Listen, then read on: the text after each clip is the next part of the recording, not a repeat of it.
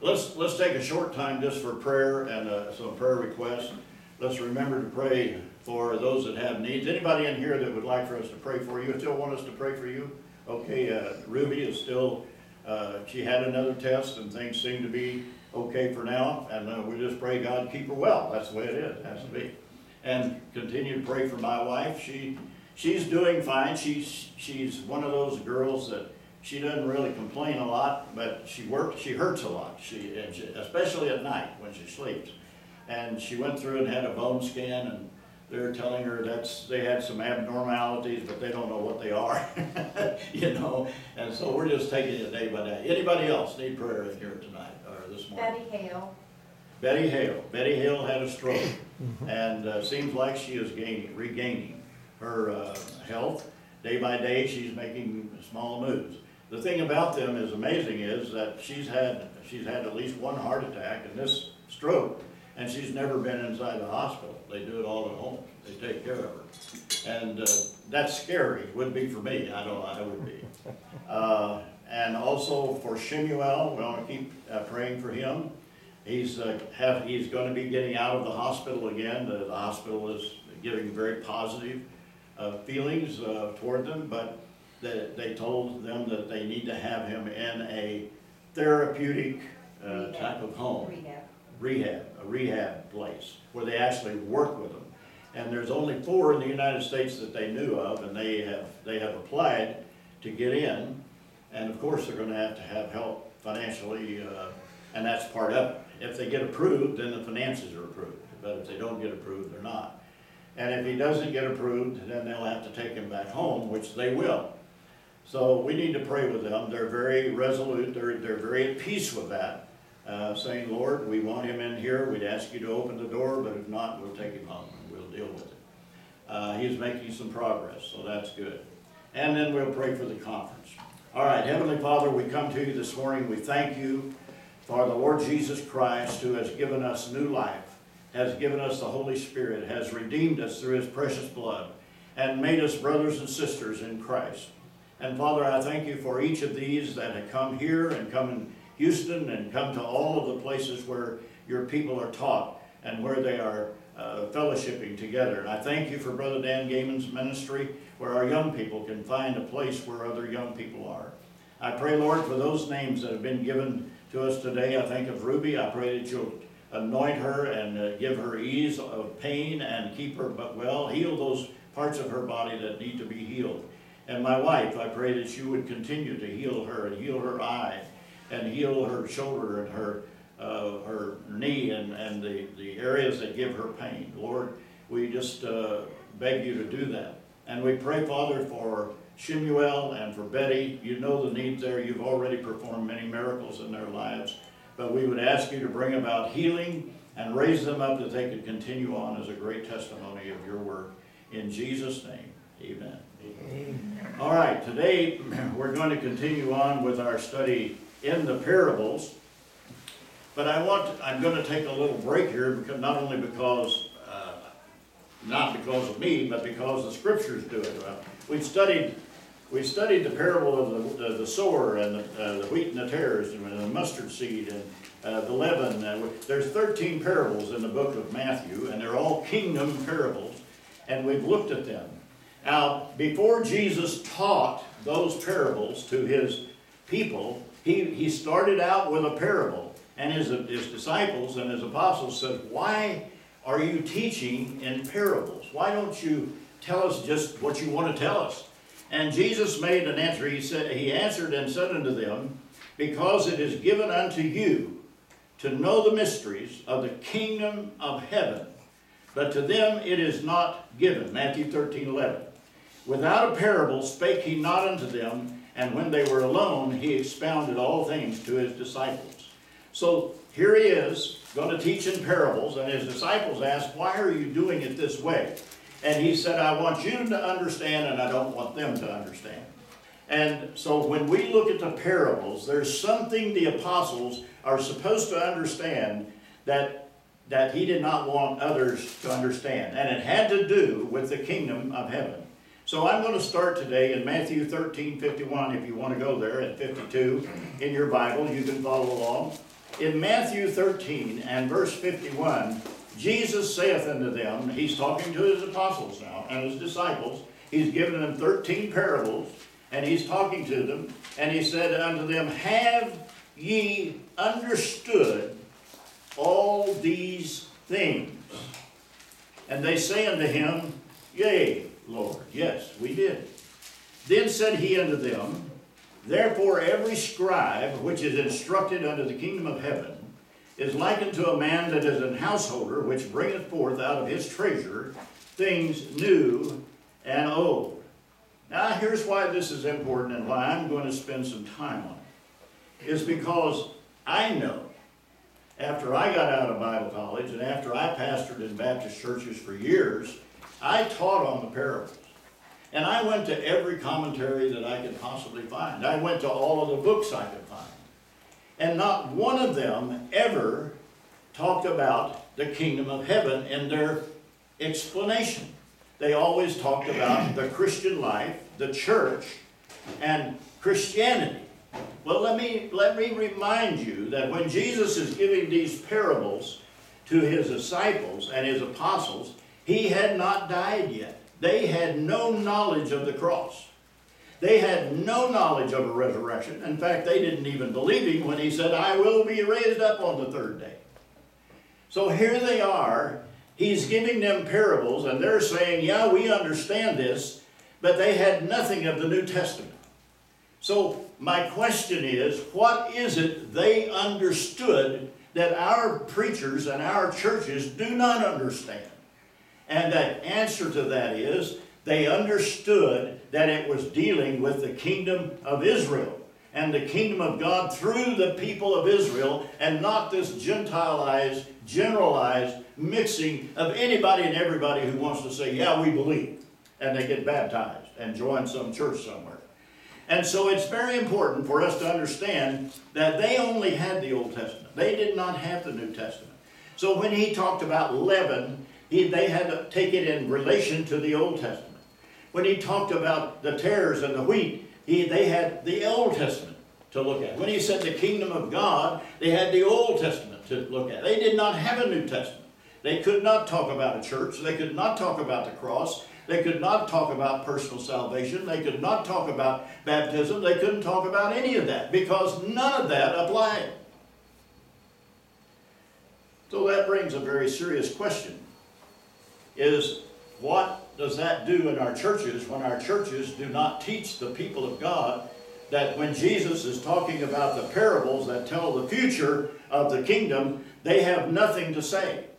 Jesus said, every scribe which is instructed unto the kingdom of heaven is likened to a man that is a householder which bringeth forth treasures of new and old.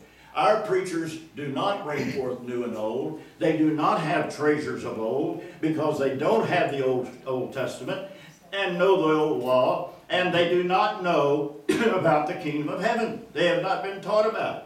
And if you ask them what the kingdom of heaven, I've got, I don't know how many commentaries I've got in my library and how many books I have and how many I have on my computer, but I've gone through all of them. And only those that are written by people who understand the Israel message even have a clue what we're talking about in the parables. And they relate to the kingdom of God. Everybody else is so far off base, it is not even funny to read. So that's why when you go to the Baptist church or the Lutheran church or the Methodist church, or you go to the Pentecostal church or the Assembly of God church, or whatever church it may be, they all have the same message. They talk about the parables as it relates to the Christian life. But that's not what they were written for. Someone who is educated about the kingdom must have the following. The true exponent of the kingdom must begin with Abraham. You have to start with Abraham. And I have not heard, I don't know, in all of my life, I probably have not heard from a pulpit. Now, I've been in some Bible studies and I've been in some college classes where they talk about Abraham, but I have never heard a sermon talk about Abraham and his origin of the kingdom of God and his people and the unconditional covenants that were made with him. Not only must they have understanding about Abraham, they must know that the 10 Commandments are the basis of the laws of the kingdom. And number 3 is, they must not forget to tell the story about the throne of David. How many of you have ever heard a Baptist preacher get up in the pulpit, or Assembly of God, or a Pentecostal, or a Methodist, or a Lutheran, and say, did you know that the throne of David is still somewhere on this earth? Have you ever heard anybody say that? No, they don't say it. It's true. But it's true. Yes, it is true. It is true. But they don't say it. I remember I was a missionary. Now, they called me a missionary, home missionary, for the Southern Baptists. I worked with their group, and I was in South Dakota. And I was planting new churches. And we had a meeting. And I asked one of the preacher, we were in a car riding, and I said to the people in the car, I asked the question, I said, I was reading in my Bible where the God said that the throne of David would always be upon this earth. If that's the case, where is it? And they all go, that's just tradition. I said, no, this was in the Bible. But they were all dumbfounded. They had no idea. And later on I learned about the stone that is in England and Scotland, and how that the kings were coronated on that stone and where it came from. And I was in another car talking to a bunch of preachers and asking them about that. And the same answer, it's just tradition. I said, well, you can go see the stone. Well, they think it's the stone. I said, no, I think they know it's the stone. But they've got to know and understand these things. The throne of Jehovah established over the kingdom forever. He must show the meaning of the captivity of the kingdom nation. I spent many years as a pastor in churches, and nobody ever explained to me about I knew that the northern kingdom and the southern kingdom had a split, but nobody ever expounded to me what the prophetic purpose of that was, or the outcome, or how it applied, or how it would assist us. Also, I was not taught the disciplinary experience and its greater redemption that would come to them.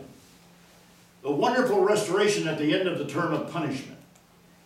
If you're going to understand about the kingdom and bring old and new things out, he must teach the importance of the great volume of Israel prophecies. And part of the prophecies are in the New Testament in the parables that Jesus gave. All Jesus is saying when he's teaching the parables, when he says, the parable went out of the sower, and sowed wheat. You know the story. And some of it was good ground, some was rocky ground, some was the wayside. All he's saying is that, hey folks, after I'm gone and the kingdom of heaven is established, they're going to go out and sow the seed, and some are going to accept, and some are going to be good, and some aren't. He's professing and prophetically telling us for the time ahead, this is what's going to happen. And then he says, not only that, they're going to be like the wheat and the tares. I'm going to plant my seed in the kingdom, and then there's going to be the evil one who's going to plant his seed. Some people think that all the seed was Israel in that case, but I don't. He had a different father. But he must teach the importance of the great volume of prophecies and tell of the removal of God's people from Palestine to another place. Boy, now that one was a shocker to me. When I learned when Nathan the prophet went in to David and said, as he was king sitting in Jerusalem, and he had all 13 tribes. He had them all. He was at the height of his glory. He had all the people there. And he goes in and says, David, this is not where they're going to stay. He says God's going to take them and move them to a new place. And he's going to settle them where they will not be under the rule of the enemy, and they're not going to move anymore. That's why I keep telling people, why are you looking for us to all go back to Jerusalem? I corresponded about 5 years, 6, not longer before I met you. But about 7 years ago, there was an Assembly of God preacher up in Cuba, Missouri. And he had read some article that I had written about Israel was to be have new territory. And he wrote me a kind of a curt letter like, you know, who do you think you are? The Bible says they're all going to go back to Jerusalem. They're all going to go back to Palestine. They're all going to go back there. And I wrote him and I said, well, sir, I'd like to know, based on the population records that I have, that if you take all of Europe and you take all of Canada and Iceland and you take Greenland, the United States, New Zealand, Canada, and Australia and Southern Africa and all the countries where God's Israel people live, there's this many millions of people and they cannot fit in that land. And he wrote back and he says, getting them in there is God's business, not mine. And I thought, boy, now that's really bright. Getting them in there is God's business, not mine. Oh. Yeah, it's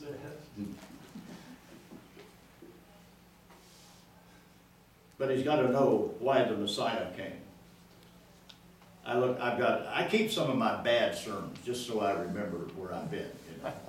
I've got a sermon that I preached many, many years ago about why Jesus came. And it's pathetic.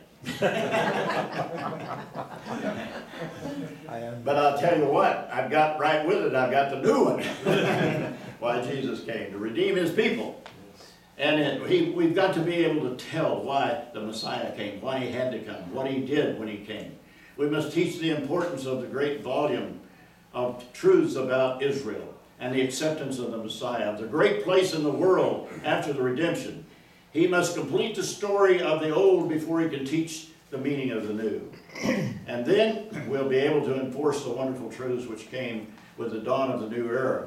For instance, if you understand that Jesus came to redeem Israel and his lost sheep, then you can rejoice about Bethlehem. But otherwise, you know,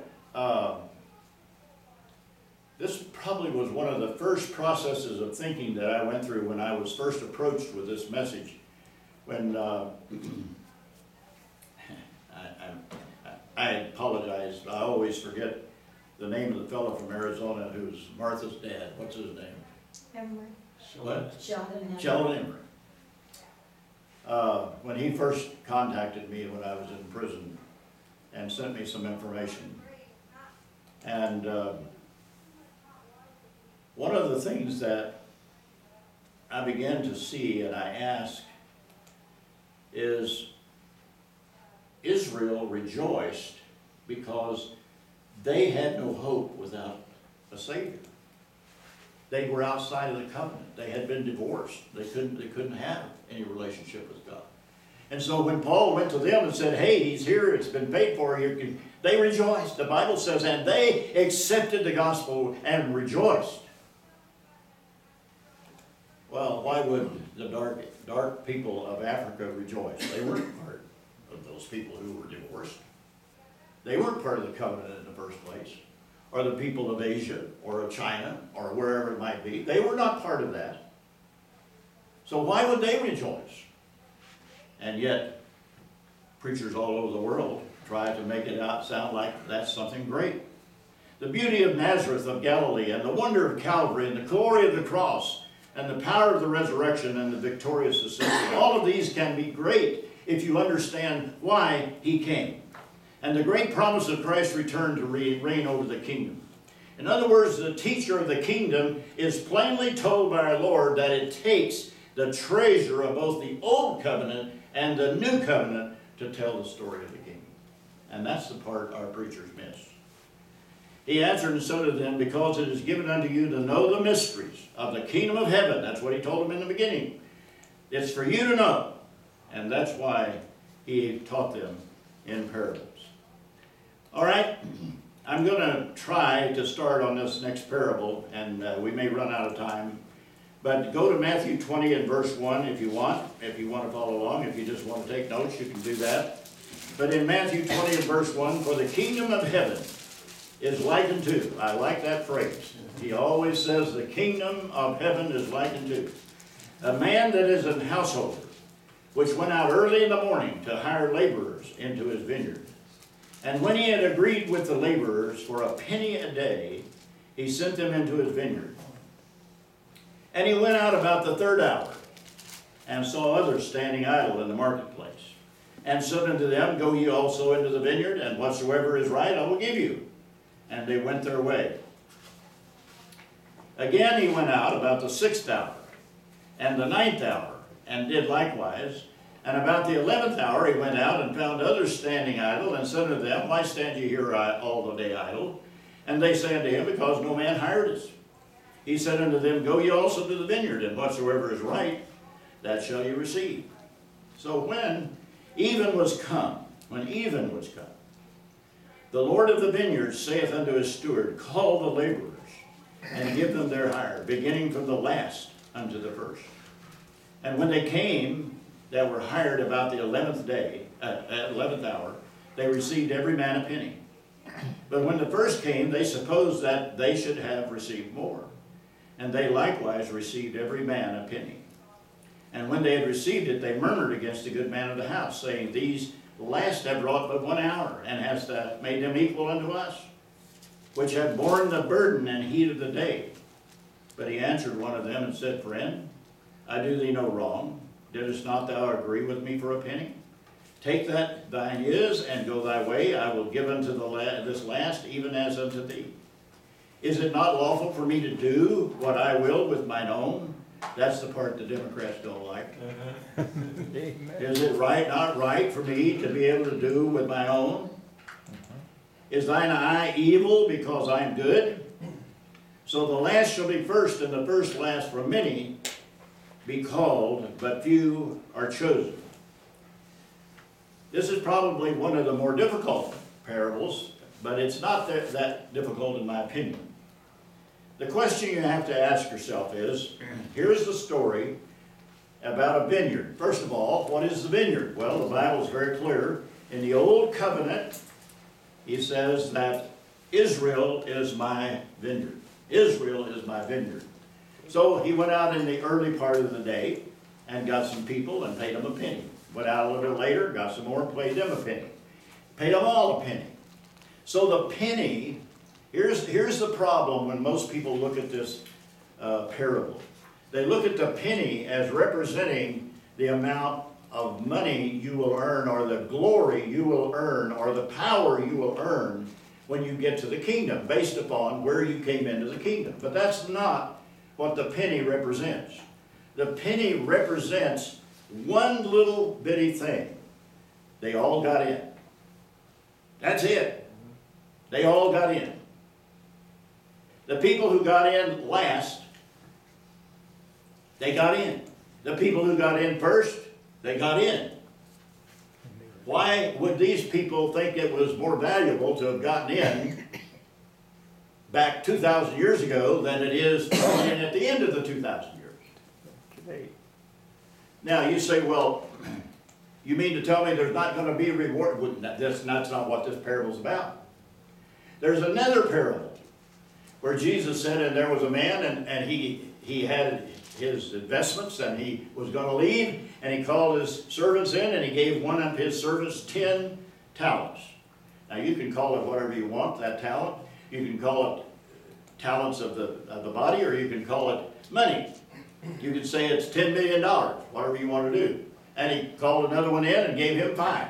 And he called another one in and gave him 1 and said, well, I'm going to leave. I want you to take care of these, invest them, do what you can with them, and then when I come back, we'll see how you did. And the man came back and had 10, he made 10. The man that had 5 made 5. And the Lord said, good and faithful. He said good and faithful to the man that made 5, just like he did the man that made 10, because the Lord recognized that the man that made 10 had more ability than the man who made 5. The man that made 5 with his 5 did excellent for what he had to work with. The man that had 1, he said, where is yours? And he said, I hid it. Well, why did you do that? Because I know you're a mean guy. And if I lost that one, you would really beat up on me. That's basically what the scripture says. And Jesus looked at him and said, well, if you thought that, why didn't you get it to the lenders and at least draw interest on it? Usury. The Lord said usury. Mm-hmm. And the Lord said to his disciples, he said, the one who gets 10 and the one that got 5. In the kingdom, the man with 10 is going to have 10 cities to be over. The man with 5 will have 5 cities. But the man that has 1, I'm going to take his 1 away and give it to the man that had 10. Now that's where the rewarding is. That's for the working. But the penny that's here, simply, the Lord is simply saying to his apostles and his disciples, it's not important where you come into the kingdom and get redeemed. It's important that you get in. Amen. And he made it equal.